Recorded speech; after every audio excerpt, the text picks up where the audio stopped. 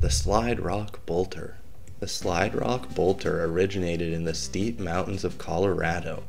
It is known to be bigger than a whale, with a massive head, small eyes, and a flipper-type tail. Its tail is used to grab or hook onto mountains and ridges where it will sit and wait for days at a time, remaining completely still.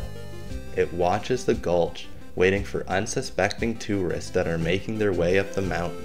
When it releases its tail, it will start to drool a greasy saliva, lubricating it down the mountain and greatly increasing its speeds.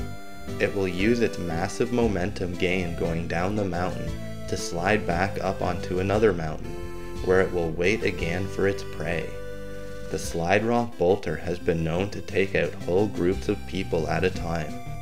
Watch out when you're climbing up those mountains, and I hope you have a great day.